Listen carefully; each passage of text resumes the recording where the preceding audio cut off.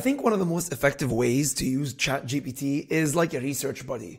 In the previous video I recorded, I was showing you how to ask it to give you some templates for interviewing a user. But I think there's another way to try and refine questions with ChatGPT, and this can really help you think about what you're trying to understand from your users, or maybe the general research that you're conducting. For today's example, we're going to be looking at retrieving medical records. Maybe we have a client that has asked us to develop some solution around medical records, and I want to understand from users what they find to be the most convenient way to access their own medical records. So I was thinking about asking the question, what is the most convenient way for you to retrieve your medical records? So I'm just writing this out first just so I can see it and see if that's really what I want to ask. Yeah, okay. And then I'm going to say, how many other ways can I ask the question?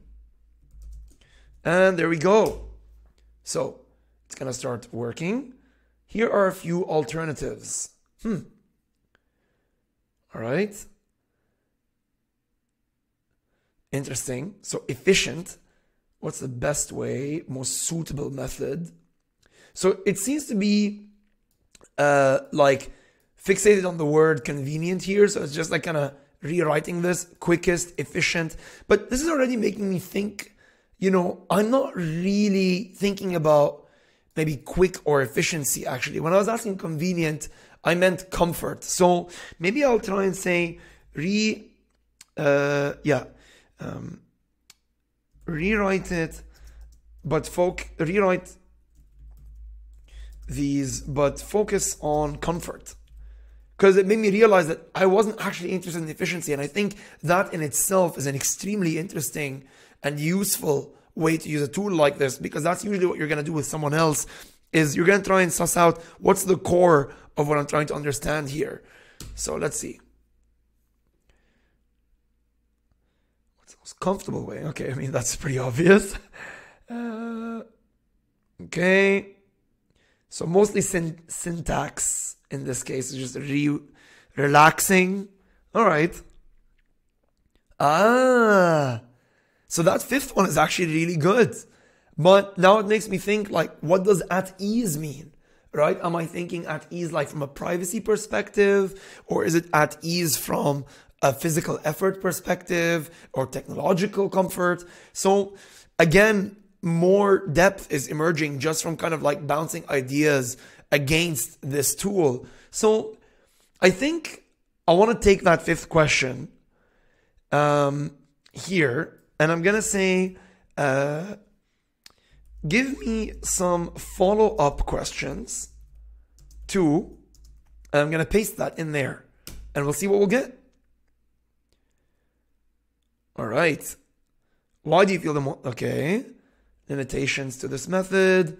Interesting. So it's trying to like come at this topic from a variety of different angles, which is in itself interesting, right? Like, what are some alternative methods you've considered? Is there anything that would make this method even more comfortable? What steps have you taken to ensure the safety and security of your medical records using this method? I mean, again, this is all super interesting to me that, you know, it seems to be like focusing on this. Let's say I want some more questions related to safety and security, because I think that's really cool.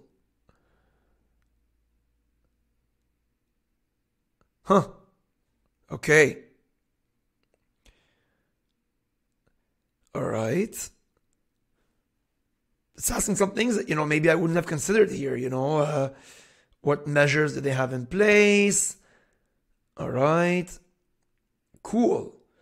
Then I kind of want to see now if we can like provoke it to become maybe specific to a certain state in the US. So maybe I'm doing this in California. So give me some more questions, but this time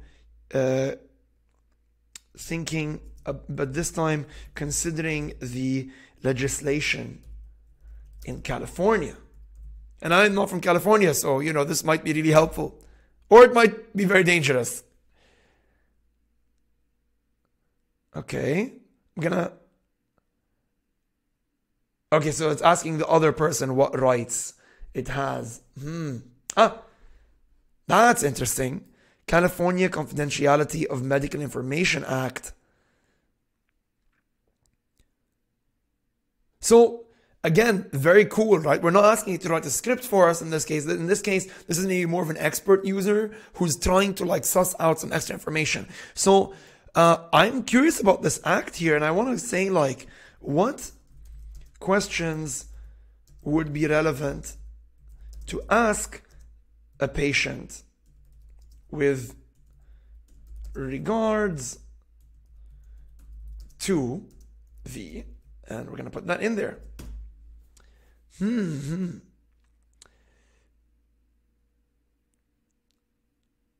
Okay, I don't. How do you feel about that? Okay, so again, pretty general. It's not.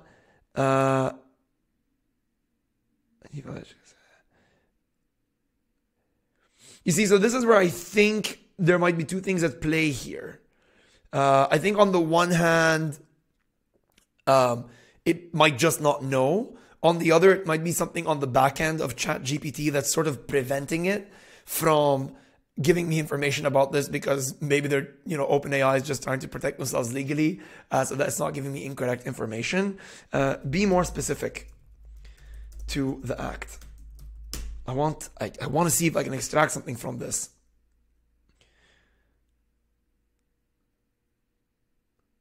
Okay.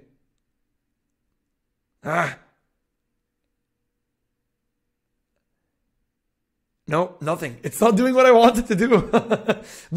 but it still shows one thing here that's kind of interesting, which is that it's able to at least give me some nice rewordings for something, so I can start bouncing ideas around in my head of like maybe what I want to learn about. For example, exceptions is interesting. Asking questions like ensuring compliance with this, like what steps would you like them to see? So I think there's some stuff there that, I got to all of this in a lot quicker, and in a much quicker way than having, than sitting here by myself and banging my head against my desk to get more information out of it.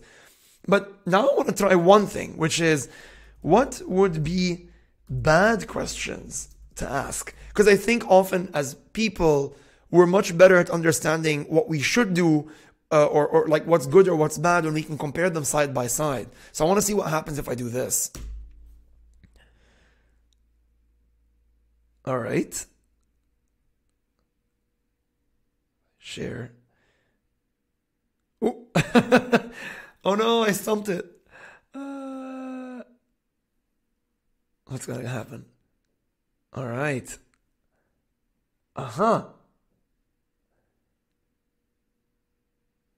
Okay.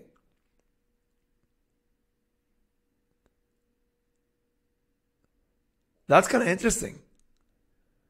Do you think that the provisions of the act are being enforced effectively? Oh, wow. I guess I didn't think that this would be a bad question. I don't know why it thinks that this is a bad question.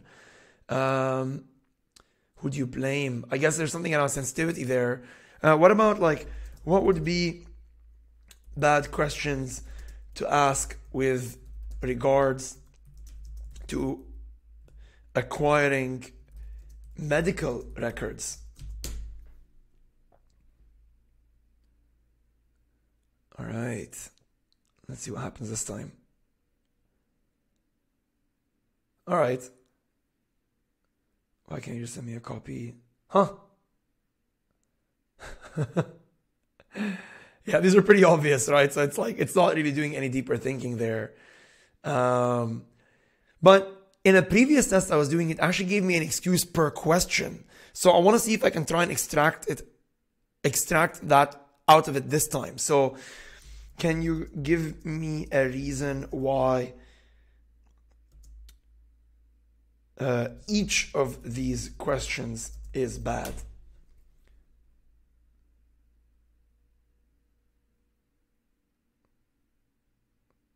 Oh, wow. You see? So that's kind of that's really cool. What's fascinating to me is I got that in the past without forcing it to do it that way. But it's cool to know that that functionality is in there so that, you know, you can ask, you can try and figure out like why a question is bad or good. So this is sort of a hidden functionality, I guess. And I'm kind of going at this tool like an interrogator right now.